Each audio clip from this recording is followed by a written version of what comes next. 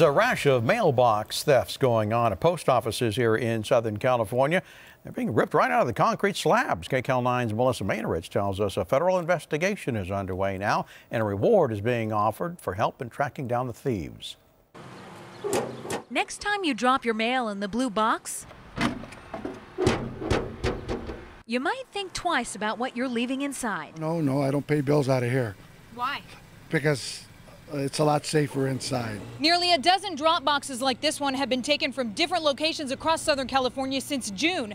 They weigh 200 pounds, and you can see they're bolted into the concrete. These collection boxes have been taken over the night and also on the weekend. We don't know whether this is one crew or more than one crew. It's early in the investigation, so we don't know. At this drop spot in Montclair, criminals managed to rip one from the ground. Another collection box was taken from behind this post office in Glendale, and it's already been replaced. But the mail that was in it is long gone.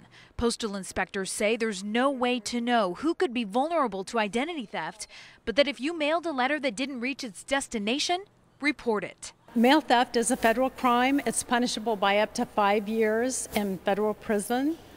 So it is a serious offense, and it's a priority investigation for our agency. No suspects have been named. No arrests have been made. And now the United States Postal Service is offering a $10,000 reward for solid information. Still, many are concerned. I would hate it if my mail was in there, you know?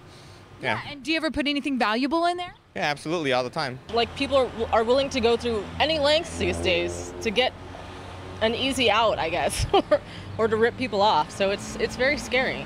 And they won't be dropping their valuable information into a post office box like this one anytime soon. In Glendale, Melissa Mainorich, KCAL 9 News.